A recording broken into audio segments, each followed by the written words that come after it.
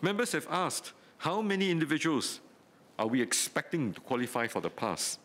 This pass is meant for talent that is comparable to the top 5% of our EP holders, which means that the salary criterion is based on the 95th percentile of EP wages.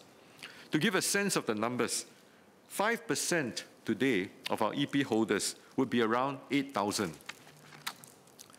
But the focus is really not on the numbers, because our focus is on quality rather than quantity. Mr. Fahmy, Mr. Singh, and Ms. He have also asked whether we will be setting a quota on the number of ONE pass holders. We are not setting a quota. And the reason is this: if we accept that there is never enough of top talent to go round the world, then it does not make sense for us to limit the amount of talent we are bringing in. If we impose a quota, we are essentially putting a hard limit on how strongly we can compete at the high end of the global economy.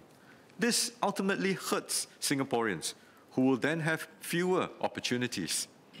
This is the same reason why we do not impose a quota for EPs, but focus instead on setting a high-quality bar. Given that the ONE pass has an even higher quality bar than an EP, it would not be wise for us to apply a quota here. However, members would know that we are talking about the top of the pyramid of talent. Given the highly selective nature of the scheme, there is no risk of a deluge of people coming in through the ONE pass. There are naturally questions on how the pass would benefit Singaporeans and what the expected impact on local employment is going to be. Mr. Liang Eng Hua, Mr. Ang Wei Nen have asked this. Associate Professor James Lim have also asked how meaningful contributions and the success of the ONE pass will be measured. As I mentioned earlier, we will engage all pass holders.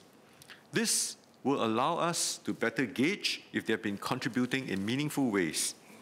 Even so, the relationship between talent, innovation, and economic growth is more than a simple linear one.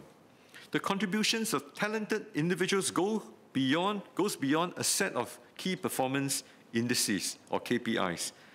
Limiting and reducing it to that risks constraining us to a yardstick or to a measurement and missing the forest for the trees. Some pass holders may be employees, making it possible to bring a new business unit to Singapore or grow a new line of business. Others may set up companies of their own, generating employment as well as supporting their network of business partners who can also provide good jobs. Yet, others may be here to teach, to advise, or consult for local enterprises, sharing their expertise with Singaporean business owners and professionals. Like any portfolio, the contribution of each pass holder can vary. Indeed, not all may succeed in the first instance, because such is the nature of risk-taking. What matters is the sum of parts and how well the whole and the entire portfolio performs. We are building a rich network of markets, people, and ideas that over time will show up in the dynamism of our economy. And if, at the macro level, local job creation remains strong, unemployment low, real income growth sustained, and if, amongst our people, there's always a sense of hope and of opportunities, then I think we would have succeeded.